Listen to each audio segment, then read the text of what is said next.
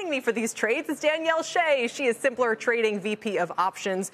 It's great to have you here, Danielle. Very busy day. What do you do with Intel?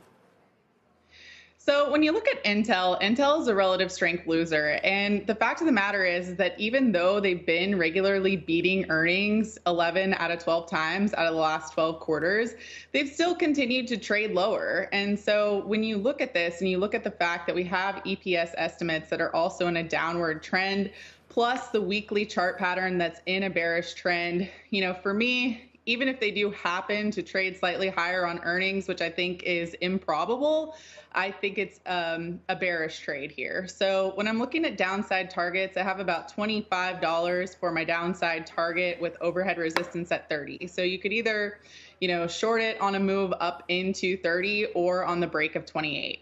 All right. I can't say I'm terribly surprised, but I'm very curious what you'll make of the next one, which is T-Mobile. The shares are up 16% for the year as communication services is the best performing sector in 2023 so far. Last quarter, they had record subscriber growth. They were in the news last month after reaching that agreement to acquire Ryan Reynolds' Mint Mobile, which that deal may be in jeopardy now, who knows.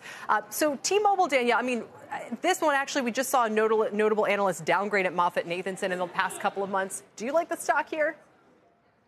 I do like the stock. I think it's a great relative strength winner. I love the long-term weekly trend. They did really well throughout the pandemic, but they've continued to do well after the fact. And when you look at earnings, they've continued to beat estimates and they've had really positive moves to the upsides. There's been a few quarters where they've traded lower post earnings, but only by about 1%. When you're looking at the stock overall, we are up against some resistance at that 150 price point, but it has about a $6 expected move on earnings. And so when you look at my overhead targets, I have about a 160, 165 price target on this stock. So, I think if we can get a positive move from earnings, which I think is highly likely, then we could break that overhead resistance and trade on upwards into that $165 price target. All right, so you like it. And the last one's a curveball, so this could get interesting as well. It's New York Community Bank. They're out before the bell tomorrow. We're watching for net interest income and deposits. Remember, New York Community Bank acquired a significant chunk of Signature Bank after its failure last month.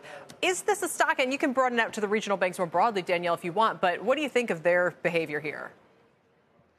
So when you're looking at this stock and any of the bank stocks, obviously, you have that big bank crisis issue where, hey, if they come out and then they say that they've been having issues with deposits, this thing could tank just like FRC did the other day. So I think it's a big issue when you're looking at that. But overall, even ignoring the bank crisis, you can look at the longer term trend on this stock.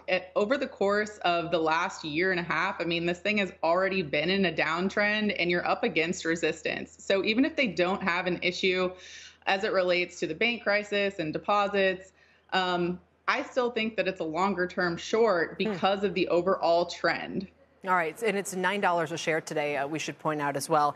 Danielle, before you go, Amazon is such a biggie after the bell, and maybe I can even throw Snap in there too. But give us the take. These stocks are up 5-6% into this print.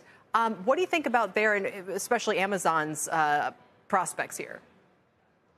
So, when you look at Amazon and you particularly compare that to the way that the market has reacted to Microsoft and Meta so far, what we're seeing this earnings season is that we knew that momentum was going to be slowing down. That was expected, and earnings were expected to be feared, right? And so when we had these results come out and they weren't as bad as feared, and we're seeing that, yes, we know momentum's slowing, it's not a big story, we're seeing these stocks rally. And so I think that's the case with Amazon as well. I actually really like Amazon stock here.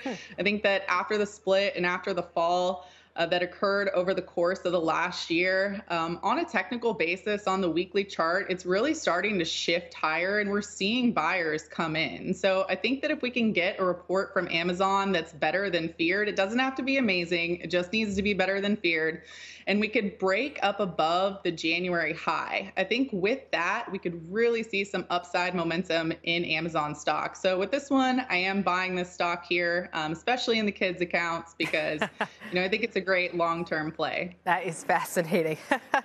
Danielle, thank you so much today. We appreciate it.